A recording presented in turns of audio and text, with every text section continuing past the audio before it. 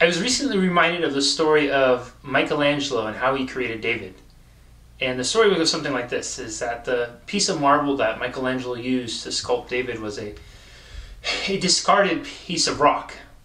Nobody saw the beauty in it, nobody saw potential, they just kind of cast it aside.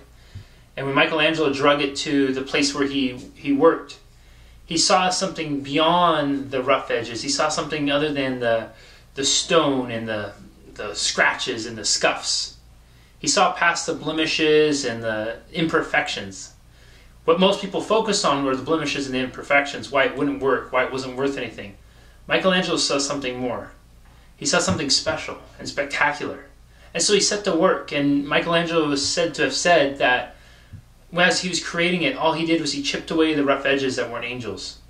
He chipped away the edges that weren't symmetrical in creating this sculpture. And so once it was done, people stood back and they beheld David, one of the greatest sculptures of all time.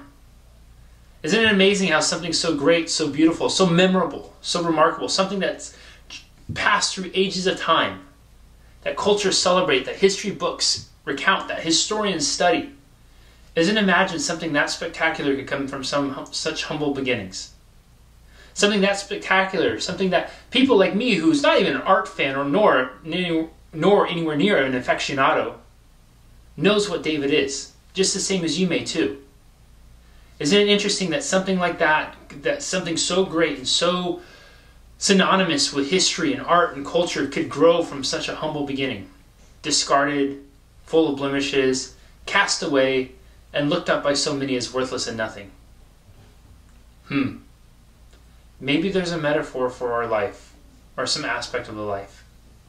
Perhaps there's something that somebody cast away or didn't look at as valuable. And where they see blemishes and scuffs, if you look past it, maybe you could see spectacular beauty and potential.